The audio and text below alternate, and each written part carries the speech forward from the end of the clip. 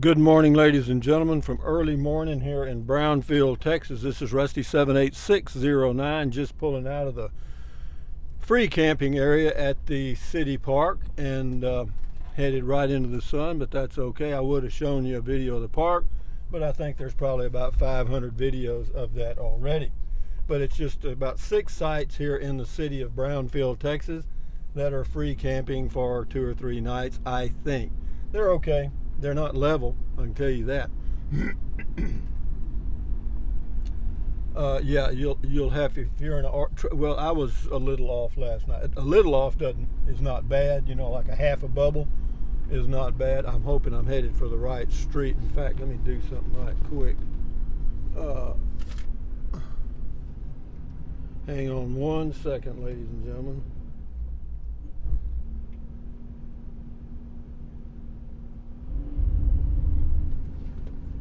I'm getting up this hill here. Navigate to Llano, Texas.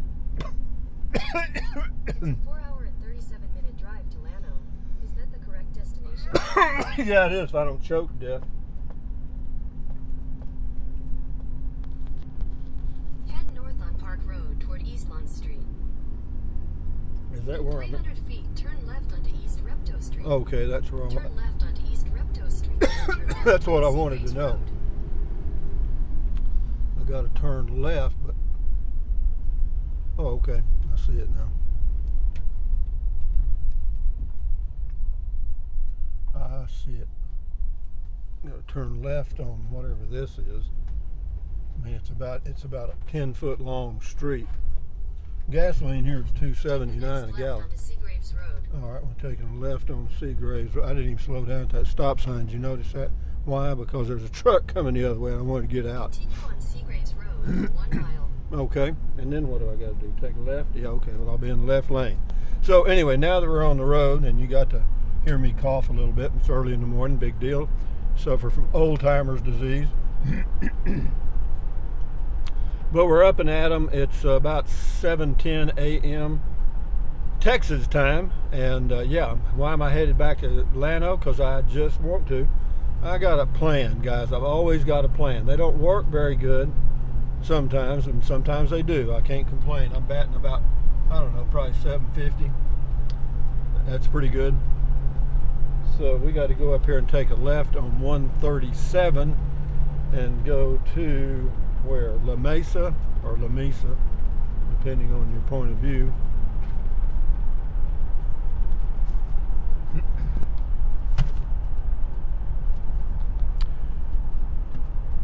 Temperature right now is about 62 degrees, 64 degrees. Again, gasoline's $2.79 a gallon. I got a full tank plus. Junction 137 up here. I see the sign. Turn left onto Texas 137 South. Okay, we're gonna do that thing. We're gonna do that thing.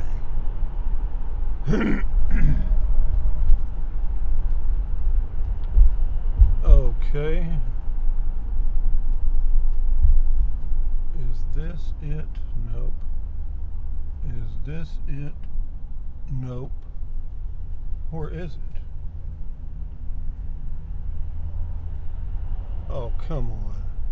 Oh, hell it. Take the next left. Oh, it's right here. Sorry. South. Yeah, it had about 12 arrows pointing left, but there was no highway. All right, we got it, Google. Now you can be. Continue on Texas 137 South for 35 miles. Okay, baby, we got it. We're on a roll now. Thank you very much. You know where the sun is? Right where the visor won't reach. God dang. I mean, right to my left side, you know. So here we go, guys. Speed limit 55. La Mesa's, what, 36 miles. Then we get on 87 South and zip right on into Llano, Texas in about, sheesh, long time, 5 or 6 hours. I was going to go by Iran and stay there, but I decided not to because this damn map, you can't turn it off, man. There, I got it. It's like killing a snake. You know, so you think it's dead, but it ain't. But anyway, I took care of the Google Maps thing, so here we go, guys. I don't know what that is out there. Some kind, looks like grapevines. And I heard it through the grapevine. Do do do do do do do do. So here we go, guys, on the road again. Tuesday morning early. Feel pretty good. Got a good night's sleep. It's quiet in that city RV park at the city park. Yeah, it's but the spaces again are not very level. The hookups, they're okay. They don't have full hookups, but they do have a dump station. Verizon cell phone signal is 5 bars, so yeah, that's good. All of that was good. You know, it's a good place if you just want to spend the night. You know what I mean? And so that's what I did. I could have gone to Yoakum County Park between Plains and Denver City, and then gone back through Ira Ann, but I thought, well, hell, if I just go on over to Brownfield, then I can just head on back to Llano in the morning early, and I'm doing pretty good on that. And early in the morning, there's not much wind. The winds pick up about noon. I got a dry throat this morning, I guess. I don't know. Does it every morning. It's not new. But be that as it may, I've got my green tea, my dark chocolate, thanks to Jim, and on we go. I got out this morning, I checked the lights on the car, and the right rear tail light did not come on when it was plugged into the RV. Well, let me say this, whenever you plug in those little 4-prong plugs to an RV or whatever, you be sure you've got them pushed all the way in, because I just jiggled it a little bit and pushed it, mashed it real hard, and that light came on. So all the lights are working now. Yeah, but this is a farming country out here. I don't know if they raise any corn. It looks like they got some corn there on the right, and or maize or something. But they do raise, I know, a lot of cotton and stuff out here between Amarillo and Lubbock. But I'm not. I'm south of Amarillo, about 50 miles now, I think, headed south.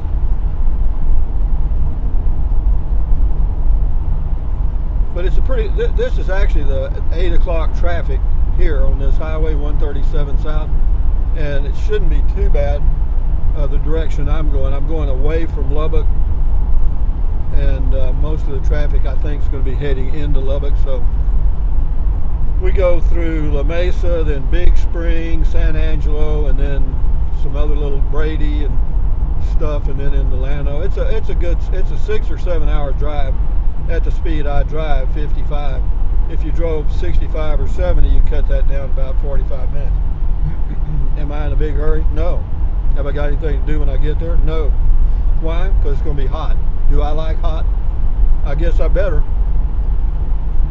But I'm a native Texan, so I'm used to I know what the Texas summers are. It's like the winters up north in some places, Montana, Wisconsin, other places where it gets really cold, and you know, you just endure it, you know, actually. But it's not too bad in Texas. You know, we've got air conditioning, and you guys up north have heat, so that's the way that goes. But it's kind of nice, and it's kind of funny being out here on the highway without any money. Yo, yo, yo, yo, get him, Rusty, get him, get him, get him. Rolling, rolling, rolling. Yeah, I get kind of giddy when I'm driving down the highway, because it is kind of fun, particularly when, you know, if you've got good equipment, it sure helps. But if you're driving down, believe me, and I've had junk, I have had junk, and you go down the highway, and every little sound, you're going, oh God, there it goes. You know, something's fixing to break. Yeah, yesterday, I thought I had a low tire or something, but what it was, I was driving in a crosswind. The wind was coming from the side, the right side, and it was gusting, and every now and then it would be kind of like you were floating. You know what I mean? Just a weird feeling. I thought, man, I must have a low tire, a flat tire. Turns out it was just the wind. That's all. But that's, you know, you got to learn how to drive a motorhome and know that it's different than towing a travel trailer or a fifth wheel. The driving feeling is different. But we cruise along right now. We're showing we're tacking about 2,000 RPMs, which is a little high. It's usually tacking 1,600, so we must be climbing a little bit.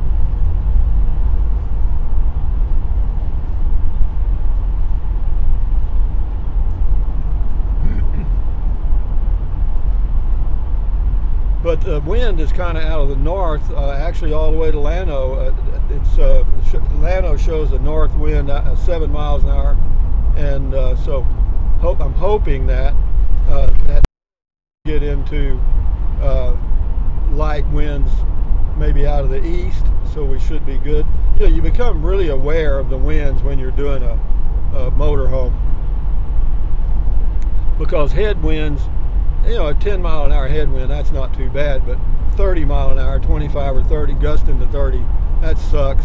And then side winds, you know, gusting sucks. So, but anyway, I'm just killing time, guys, getting my day started talking to y'all. And so I did the video announcing on the road again, and then we are on the road again. Yeah, I don't know how much I can get done in Llano, or whether I can get anything done. But I have a plan, always have a plan, and but I'm doing the calculatus eliminatus thing. You know, I want to know what I can do and what I can't do. You know, buying a home in Texas right now is almost impossible. I mean, the prices have gone through the ceiling for two reasons. The ones that are being built, the lumber prices are high, and the existing homes are they're selling them for over the asking price. So those two options are, well, the building option is not out. It is definitely in for me, because I'm building a very small 392 square foot cabin, which you know, if the price of materials is up 25%, that doesn't make much difference, because you're not using much in the way of lumber. Concrete foundation prices haven't changed. Metal roofing prices may have changed a little bit, but you know, that's about it. But having said that, I'm going to look into that option. I need to find out exactly what it's going to cost me to get that sewer extended, which I think the city ought to pay for, but they're not. I'm going to debate that issue with them at the city council meeting soon. But be that as it may, what else? If the option of the building the cabin falls through, then I still have the best option for me, and that's to remain in the Class C. Can I do that? Sure. I mean, I could finish out my life driving this Class C easily and doing the tow vehicle. Yeah, hell yeah. Yeah, ain't nothing to that. And where would I go? Hell, I don't know. It doesn't matter, you know. Just travel around the state parks in Texas. That'd work. You know, I could do that. I could live in state parks in Texas 2 weeks at a time, and it would cost me about $500 a month for everything. Well, add another $100 for gas. $600. Well, not even that much, because if you're just moving once every 2 weeks, say 100 miles, it should be easy. But, you know, is that a lifestyle I want to do? I don't know. I've never done that before. But calculatus eliminatus. First, you got to find out where something ain't. And right now, I've found out it ain't in Capitan for me full time. I mean, you know, I could do what I'm doing, but you know, I don't own that lot anymore, so that's kind of a hit and miss. And do I want to stay at an RV park in Capitan, New Mexico? No, I don't. Why? Just don't. You know, the RV parks they have there, wherever you park your RV, you have no view and no privacy. Okay, at any of them.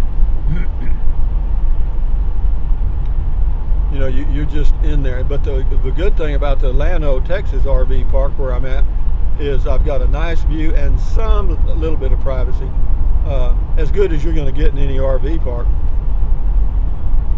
La Mesa, 26 miles, so we've gone 10 miles on this road, I guess.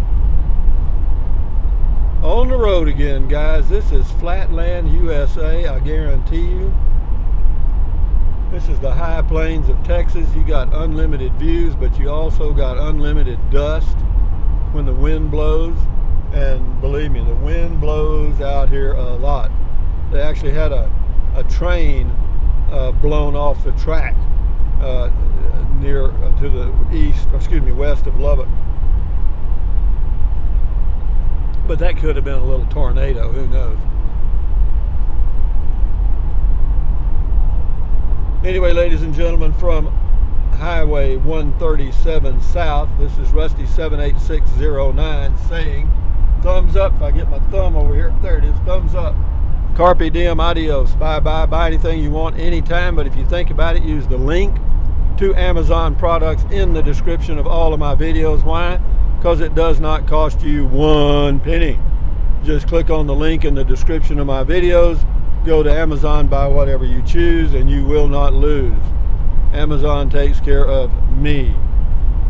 Then drink plenty of water, stretch, walk, stand guard at the door of your mind, and enjoy your life one day or one moment at a time. You'll never regret that. And I'm cruising along here at 58 miles an hour. That's warp 3. So you guys, enjoy your day, enjoy your life, and on we go. The adventure continues.